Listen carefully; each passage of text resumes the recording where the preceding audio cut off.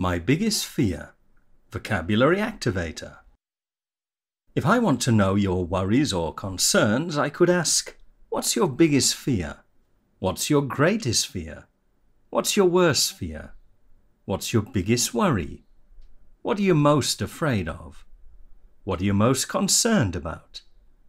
What keeps you awake at night? You might answer my questions in any of the following ways. I'm worried about. I'm afraid. I can't stop thinking about. I can't help thinking about. I'm worried sick about. Has been keeping me awake at night. I'm scared to death that is the least of my concerns. Many great minds throughout history have pointed out that worry is ultimately pointless. I've gathered here a few of their wise words in the hope that they may not only assuage your fears somewhat, but may also teach you some vocabulary. There's nothing so wretched or foolish as to anticipate misfortunes. What madness it is in your expecting evil before it arrives. How much pain have cost us the evils which have never happened?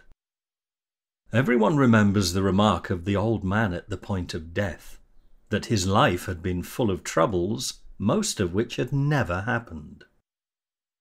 Personally, I'd like to say that I've seldom wasted my time worrying about things that might happen.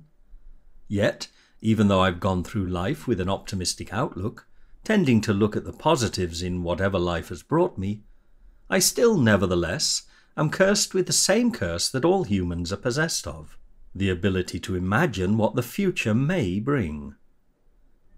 It's this curse that provokes in us the dispiriting tendency to dwell on troubles that have not yet happened to us and which, in all likelihood, probably will not happen to us. Self-pity. I never saw a wild thing sorry for itself. A small bird will drop frozen dead from a bough without ever having felt sorry for itself. In Robert Burns' poem, To a Mouse, on turning her up in her nest with the plough, November 1785, the poet ends by telling the mouse, "Still thou art blessed, compared with me. The present only toucheth thee. But och, I backward cast my eye on prospects drear, and forward, though I canna see, I guess and fear." You're taking a look inside one of the many innovative British English lessons in the British Library.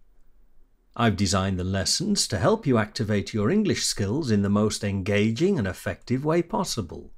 Unlike books, lessons in the British Library are packed with multimedia components that make it impossible not to improve your English skills.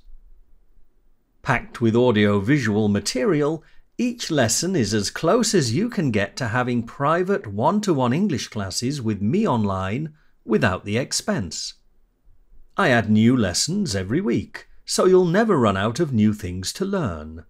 And you can do the lessons on any device from a computer to a mobile phone.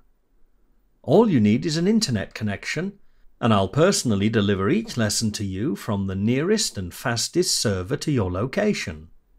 I can promise you that there's no more convenient or cost-effective way to take English classes with me, a real English teacher with a passion for teaching English using the very best available technology.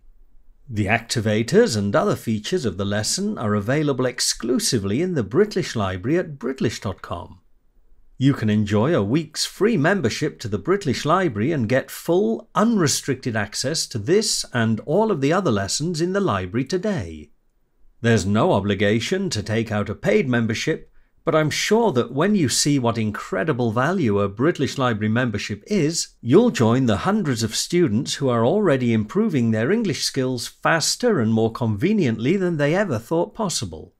To get your free one-week British Library membership, visit British.com today. I'm sure that you'll agree there's nothing else quite like it anywhere online. The British Library, the best place on the planet to improve your English skills.